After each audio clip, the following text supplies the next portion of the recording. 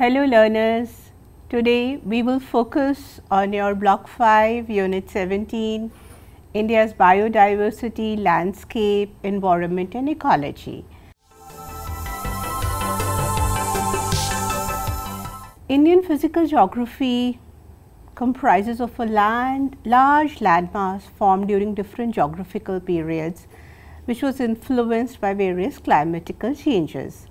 Besides the geographical formations, a number of processes such as weathering, erosion and deposition have also created and modified the relief to its present forms.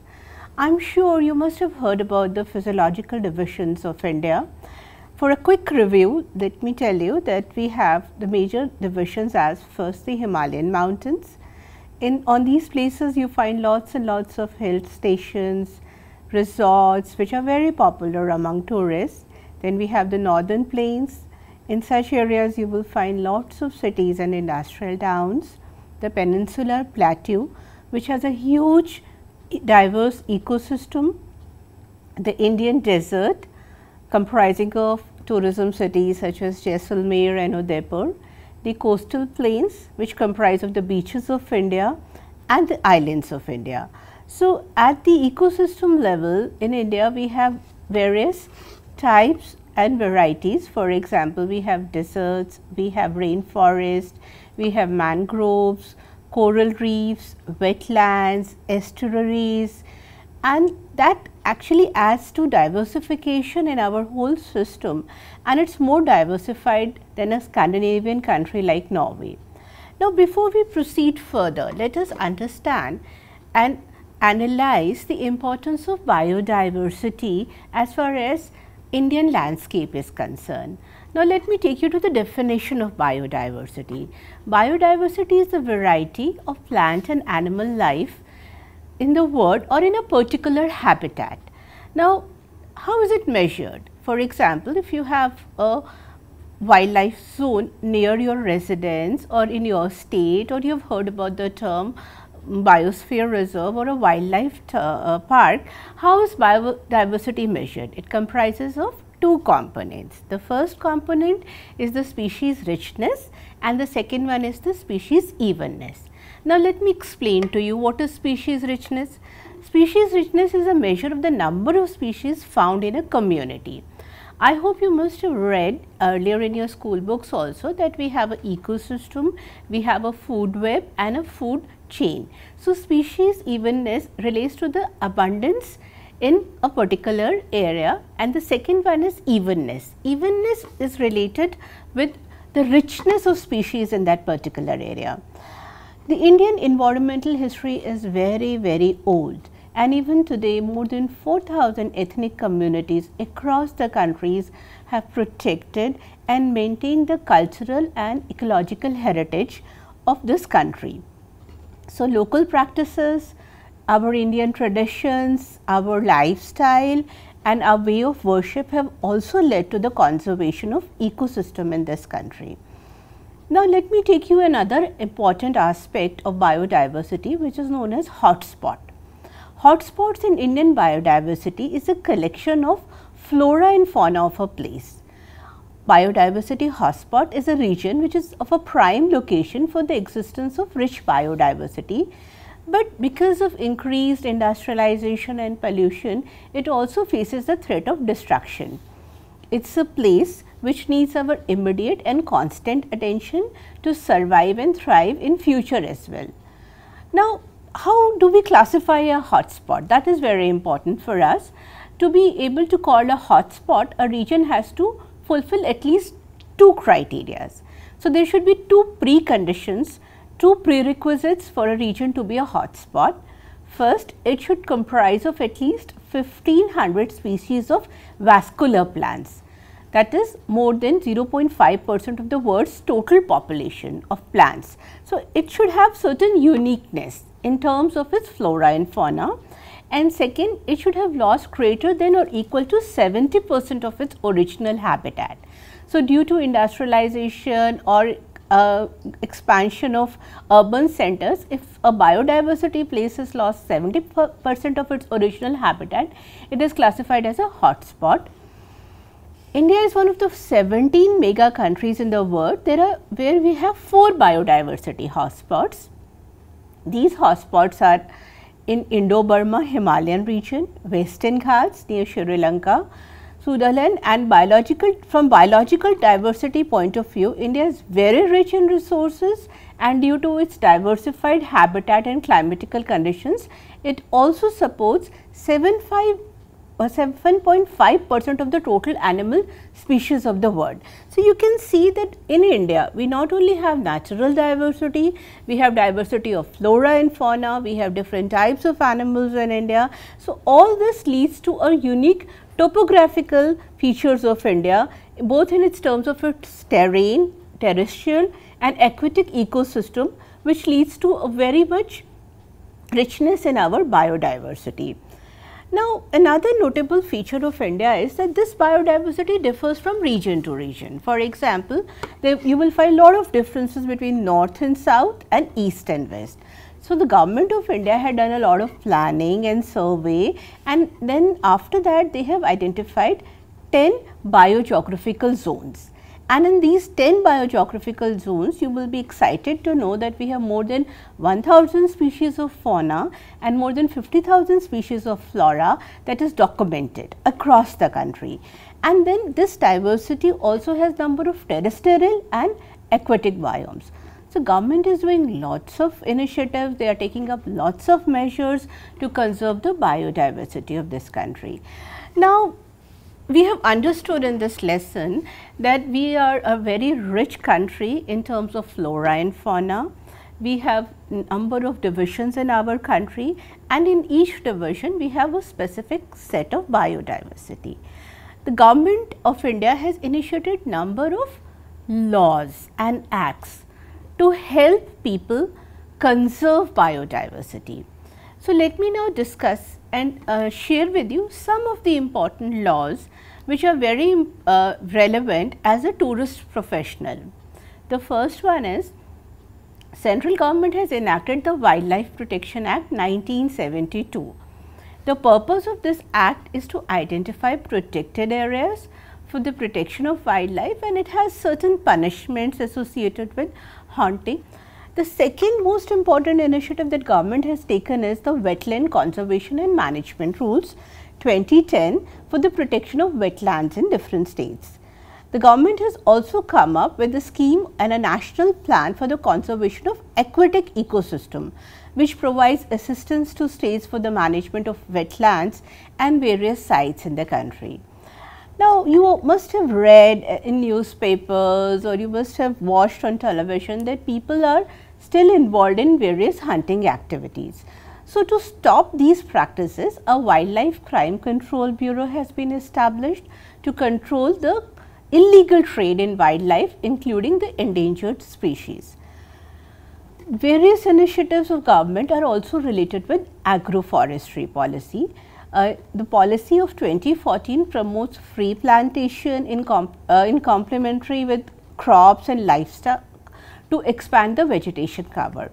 So, these are some of the initiatives, and you are aware that in urban areas or in growing towns, the problem of pollution is increasing every day.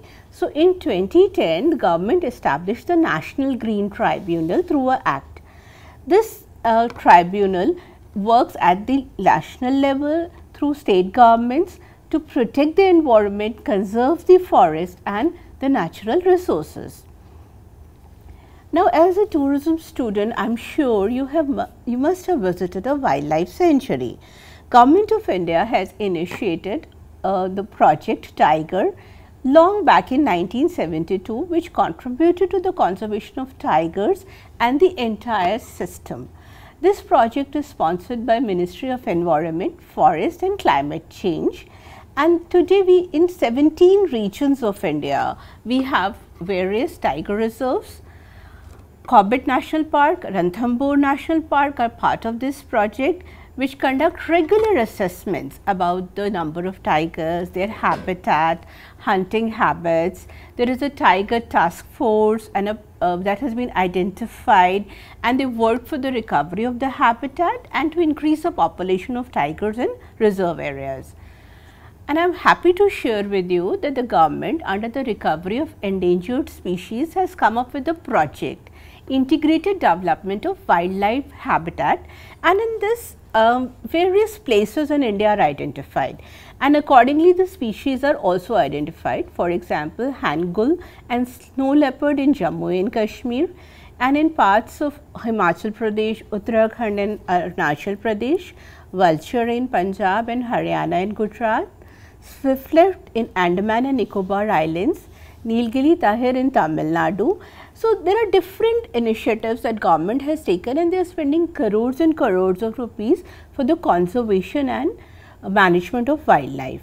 So, there is a lots and lots of initiatives, and along with the government policies, we have NGOs, we have voluntary organizations, we have local stakeholders who are all working towards the conservation of biodiversity. So, now in the first part of this presentation, we have understood that we have very rich biodiversity zones in India. We have also identified the important types of biodiversity in this country and also the government measures. Now, let me link biodiversity with tourism. You all know that many natural areas have rich biodiversity such as beaches, coast, islands, mountains, rivers and lake, and they are all tourism destinations. So, approximately half of the leisure trip is taken globally to these natural areas. And you know, as a tourist, we are involved in a lot of recreational activity in these zones. And today around the globe, 40% of the economy is based on biological products and processes. So, tourists enjoying trekking, going to mountains, nature walks, jungle safari. So, all these are the activities which are related with biodiversity. So, it is very important for us as a tourism professional to sustain the biodiversity and maintain it. So, as a result of it, I am sure you must have heard about the word UNWTO. It is an organization which promotes sustainable, responsible and universal. So, biological resources are valuable assets to sustain the tourism sector, and United Nations World Tourism Organization UNWTO has promoted sustainable, responsible and universally accessible tourism at the global level. Now, let me share with you what is the definition of sustainable tourism. You must have heard this word number of times. Sustainable tourism harmonizes and sets a perfect balance between environmental, economic and socio-cultural aspects.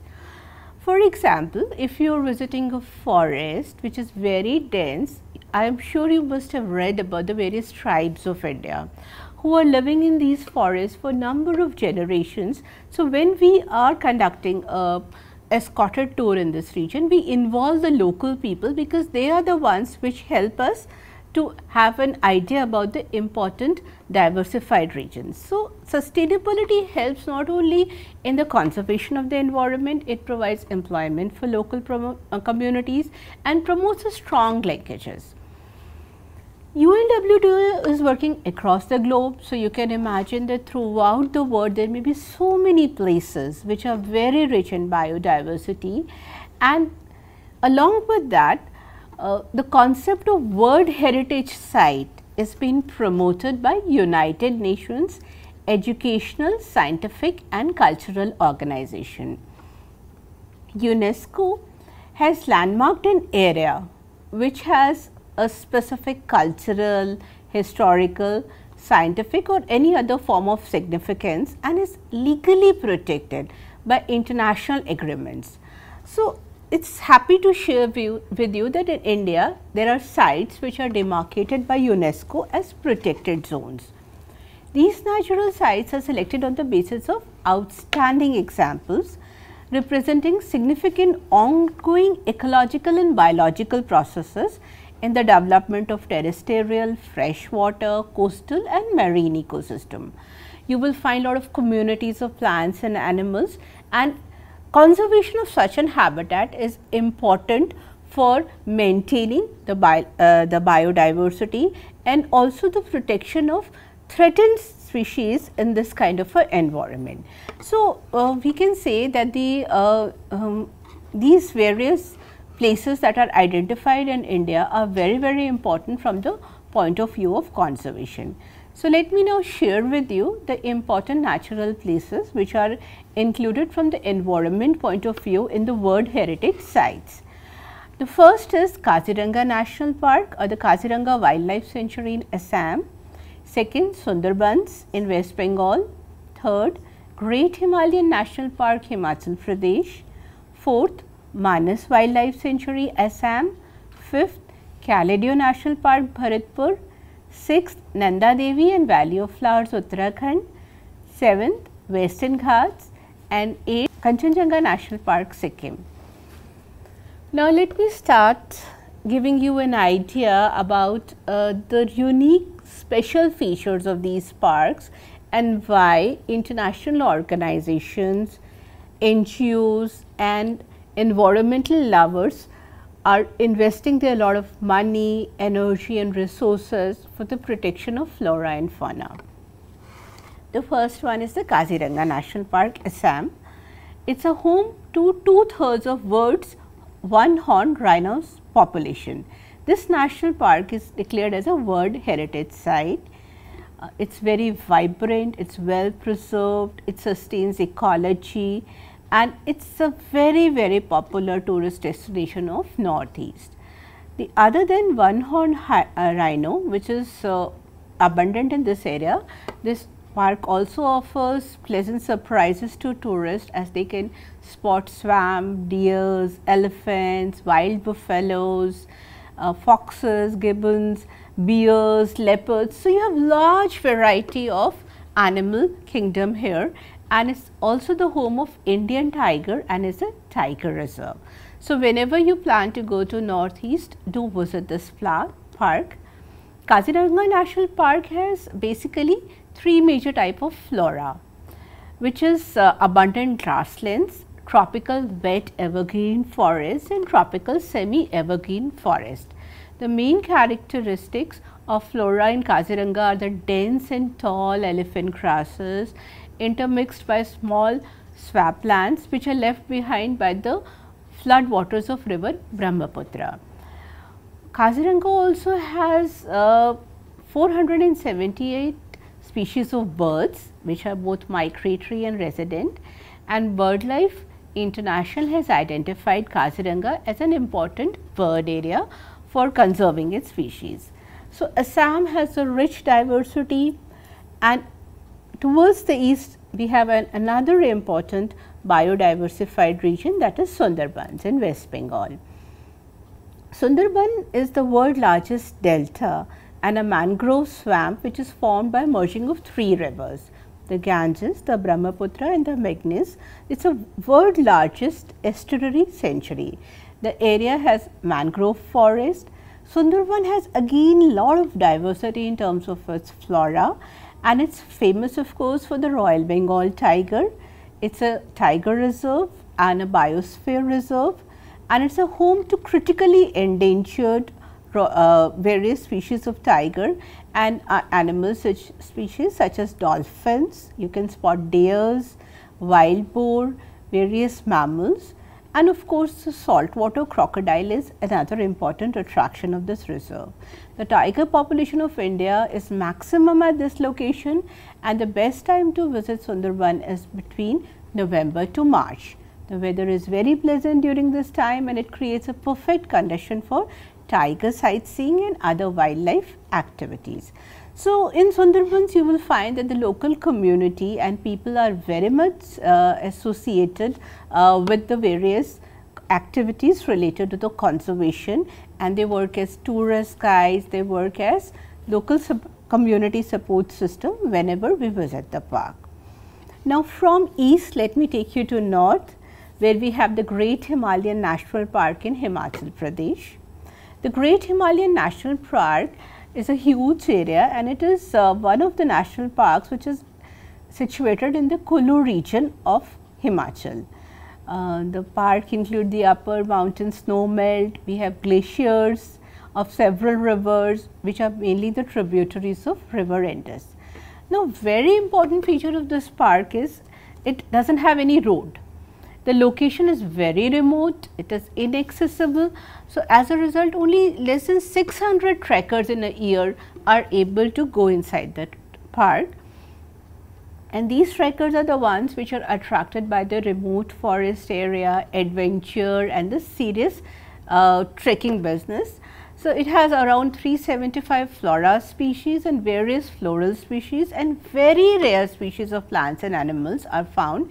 You can spot here snow leopard, Himalayan brown bear, musk deer, horses, alpine. So, you have lots and lots of activities in this. You have coniferous forest, you have snow peaks in this region, you have glaciers which add beauty to this, and the best time to visit is either March, April or May. We should avoid the rainy season, or we can visit this park in winters, that is during October and November. The government of Himachal Pradesh is taking a lot of initiatives to promote and conserve this park, and the Himalayan eco tourism team organizes trekking.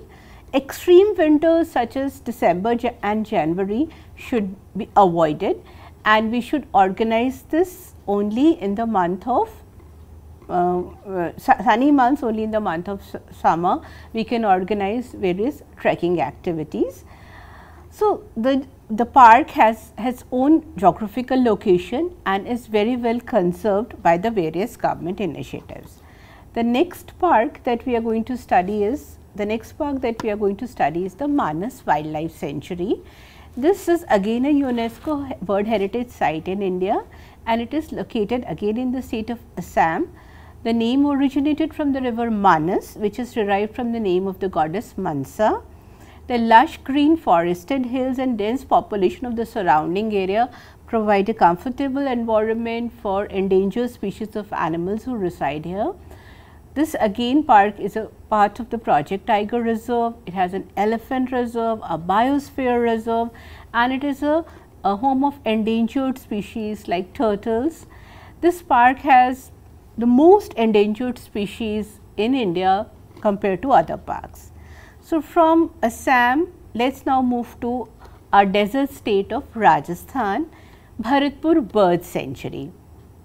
Also known as Kaladio National Park, it is located in the state of Rajasthan. It is a home of around 366 different species of birds. It is known for its winter season and for its migratory birds, and it is basically a well managed place which is very well conserved. Various activities such as hunting etc. are banned. It is a punishable offence to disturb the migratory birds. We have floral species, we have fishes, we have snakes, different species of lizards, turtles and variety of other invertebrates. So, this place is again a reminder of rich biological heritage of India, and it attracts lots of tourists in Rajasthan.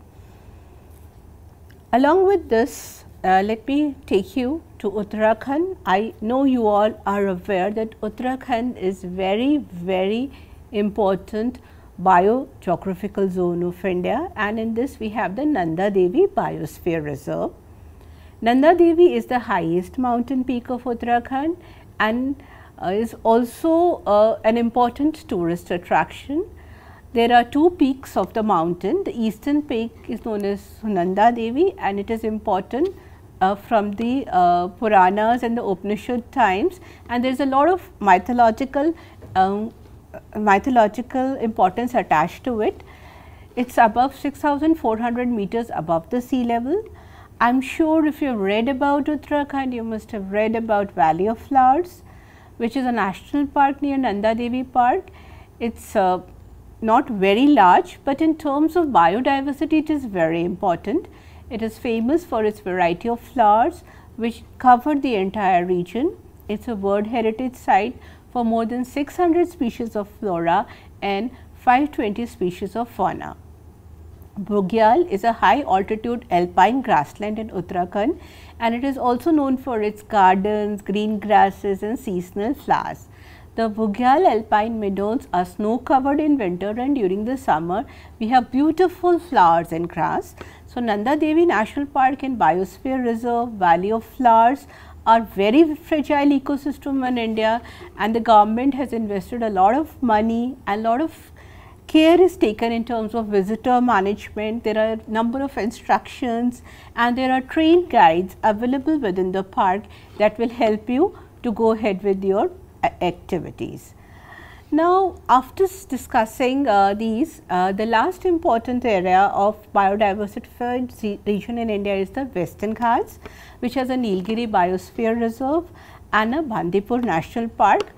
This is again a hotspot in India, and it is spread across various parts of Indian peninsula. It covers different states of India. It has reserve forest, wildlife sanctuaries in Kerala, Karnataka, Tamil Nadu and Maharashtra. Number of hill stations are there, and it is among the top 10 important biodiversified hotspots locations as far as the global world is concerned. And here also we find the rare and critically endangered species of plants and animals. So, I have given you in brief the important aspects of the various sites which are covered by UNESCO as a part of World Heritage Conservation Initiatives. Along with this, we have also Indian deserts, and Indian deserts comprises of the cold desert and the hot desert. In hot areas, we have parts of Rajasthan and Gujarat, and lot of tourists visit these places during winters. And then we have Ladakh as a very upcoming tourist destination, where all the youngsters, they prefer to go and enjoy the peace and tranquility of the entire region. We have beaches in India. You find them in Goa, you find them in parts of Gujarat, Maharashtra, parts of Orissa, and we have also islands such as Lakshadweep and Andaman and Nicobar Islands. So, each place has its own unique diversity. The local people play a very important role in its conservation. They help to maintain the ecosystem, keep it friendly for the tourists to visit, and also take up various measures based on their religious practices for the conservation of these places. So, we have seen in this lesson that India has a rich flora and fauna. On the one hand, the government is taking up number of initiatives in the form of acts and laws. At the global level, UNWTO and UNESCO are working for the conservation, and we have the NGOs, we have the environmental stakeholders which are investing their time and resources for the promotion of biodiversity. As a tourist professional, it is important for all of us that we go for sustainable tourism, we follow those practices, and we promote community based ecotourism activities so that we are able to conserve the environment. We should take into consideration the concept of carrying capacity and also use various biodegradable material during our trip to such places, so that the local habitat is not disturbed.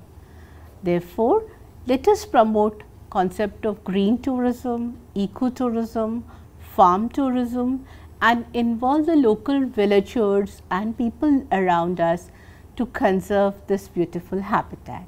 In the end, I would like to share with you the government initiatives by the Ministry of Tourism. Our government has recently launched a scheme known as Swadesh Darshan scheme. In this scheme, 13 circuits have been identified. These circuits are in the Himalayan region. We have a coastal circuit, we have a desert circuit, wildlife circuit and heritage circuits. We have Rajasthan development scheme related to deserts, Jharkhand eco circuit, Mizoram eco circuit, Madhya Pradesh eco circuit, Kerala eco circuit, and an integrated development of ecotourism circuit in Uttarakhand, Jammu and Kashmir Himalayan circuit, Arunachal Pradesh integrated development of new adventure tourism, and Madhya Pradesh and Assam wildlife circuit. Now, what is the objective? The objective of the scheme is to have a balanced development of the region, to take care of the livelihood needs of the growing population, to conserve our biodiversity, and to come up with a comprehensive policy framework along with the legislative and administrative measures for the sustainable use of the various resources. Of course, it is a challenge to implement these schemes. We need to educate our people, aware them with the use of public media, and we should also focus a change in the attitude of people towards conservation of natural environment. We should motivate, we should train and empower our local people to take actions and adopt a lifestyle which is environmental friendly. Thank you.